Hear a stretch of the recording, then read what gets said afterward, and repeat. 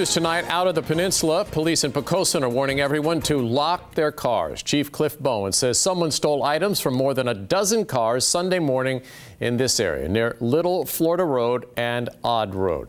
13 News Now reporter Nico Clemens tells us the cars all had something in common. Neighbors on high alert. It is shocking. Poquoson police searching for whoever went into 13 cars early Sunday morning along Little Florida Road, taking whatever they could get their hands on. We're not used to that out here. It tends to stick in your mind a little bit at night. Skip Young lives off Little Florida Road. He says that there's never too much to worry about living in Poquoson, so the news is quite surprising. All the neighbors know each other.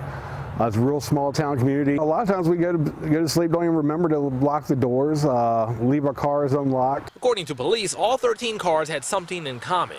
They were all unlocked. As soon as we heard about it, we started locking the houses up, locking the cars up, the sheds. Yeah, and not just cars. Police say recently people have been breaking into homes and garages here in Poquoson. When we hear about news about this, about break-ins, we just take the extra precautions. Police investigating several home and garage burglaries during the early morning hours of November 21st. Thieves stealing tools, lawn equipment, and other similar items. Young says neighbors are on edge. Some of the neighbors around here took extra precautions, went and got security systems, put cameras up, just to make sure everybody's safe on the street and around Poquoson.